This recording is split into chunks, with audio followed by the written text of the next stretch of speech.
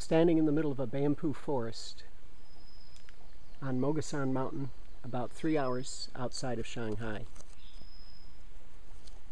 And I was having an interesting conversation with my new daughter-in-law about the Chinese way of doing business. She told me that in Chinese literature, often the bamboo forest is used as a metaphor to explain how we go about doing business or how the Chinese do business. And she explained to me that the key to a healthy bamboo forest is the relationship between the bamboo trees, that they actually interlock their roots. They don't go that deep, but they interlock their roots and they form this strong foundation that enables them to withstand any kind of storms, so that the bamboo tree can sway and can bend in dramatic ways against the storms of life and not break because of the interconnectedness of the roots.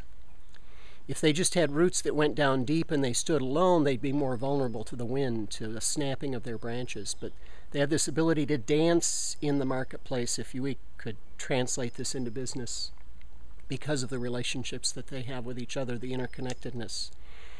And in a time when China's probably experiencing as much entrepreneurialism and business energy and growth as almost any place on earth, it's interesting that still their core value that holds them together, that gives them the ability to adjust to everything that the marketplace brings to them, is this core value of how important relationships are.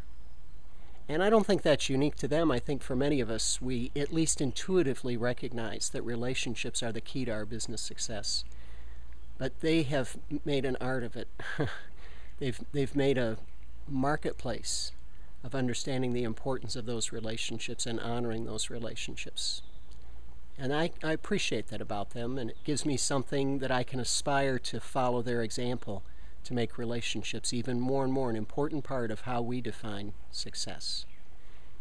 At least that's what I'm thinking about today, walking through this bamboo forest.